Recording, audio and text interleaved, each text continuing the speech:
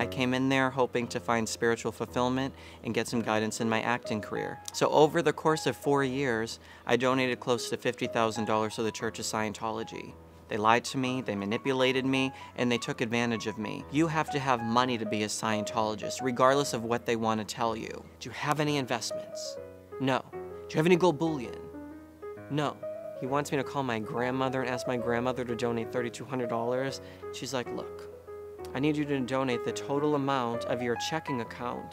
They got my social security number, they got, all my financial information, and all of them were running credit apps at the same time. We have people higher up in American Express and other financial institutions who are Scientologists, and they can underwrite and approve your credit card for the amount of credit that we need for you to be able to go clear. They'd show up to my house.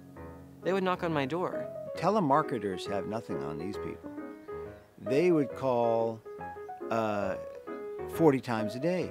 Give up on being an actor and become a staff member now. So they lay it on really hard. They put the CR contract and the pen in my hand. You're in on the greatest push in the last 2,500 years. You're gonna be an auditor and you're gonna help us clear this planet. So just listen to us, trust us, and sign the contract. Now this program is basically manual labor. You may be digging ditches for Scientology, you may be painting walls.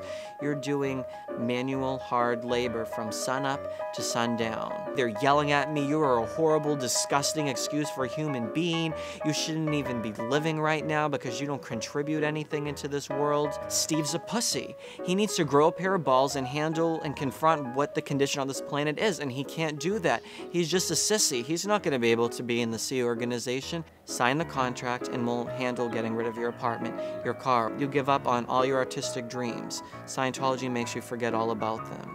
They suggest to women to have an abortion if they get pregnant if they're a Sea Org member, because they believe a kid's just going to hold back a woman from their mission.